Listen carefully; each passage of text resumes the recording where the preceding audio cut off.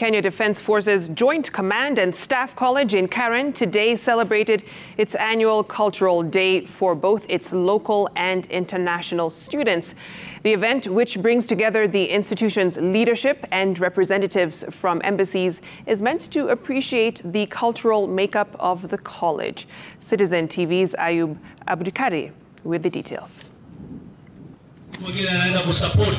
The military's Cultural Day event held at the Joint Command and Staff College, a college of the National Defence University, Kenya, brought together students who displayed cultural diversity.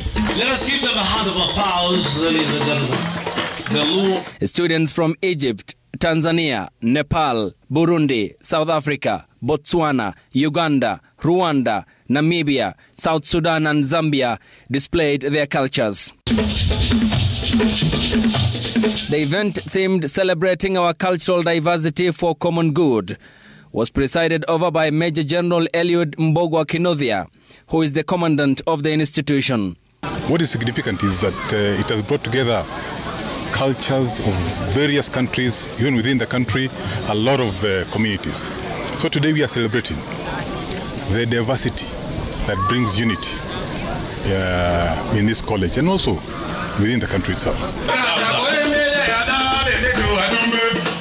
The display of different cultures according to the Kenya Defence Forces hierarchy illustrates unity among members of the disciplined forces and fosters integration to tackle global challenges.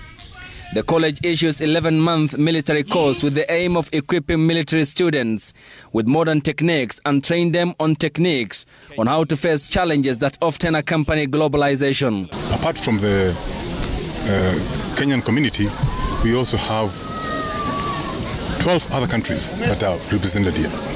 And you can actually see from the exhibition and the tents that we visited today, that there's a lot of diversity, but brings a lot of commonality in many ways.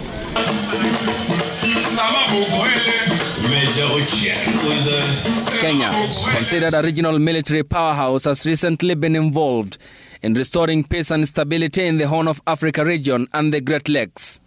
In 2022, the Kenya Defence Forces deployed boots in Eastern Democratic Republic of the Congo with the aim of stabilizing the region. The cultural event is held once a year at the Kenya Defence Forces Karen College.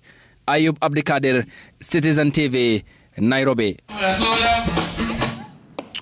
All right, just about half